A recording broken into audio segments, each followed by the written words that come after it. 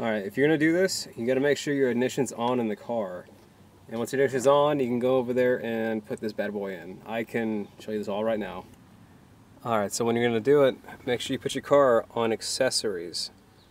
So, on the second Roman numeral, right there, see second.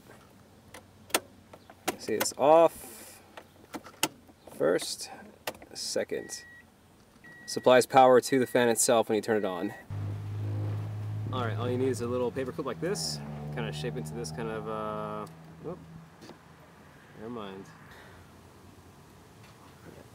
All you need is a paper clip like this, shape it into this exact shape, or anywhere closer to this, and you toss it into that green plug right there.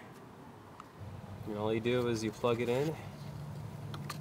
Gotta get the strap out here. You gotta plug it into this guy right here, and this should kick on both fans. There's little two nodes there. Pretty sure you can kind of see it. Gotta kick it in that. If you begin working like this, both fans should turn on like that.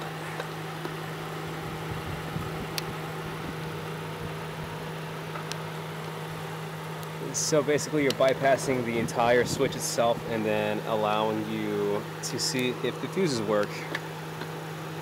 Let's take them off. And they should go off. There you go. That's it.